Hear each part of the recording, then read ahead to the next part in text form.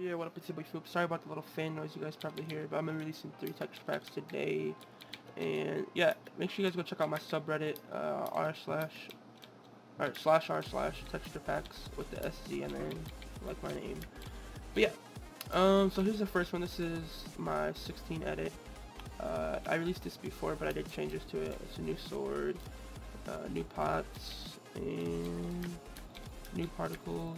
The new GUI, the icons, the hotbar down at the bottom where the pots are at. Pearl's the same. Everything else is different though, basically. There's the splash. You can see he has fire res on. Yeah, the speed looks the same and the strength looks the same. Moving on.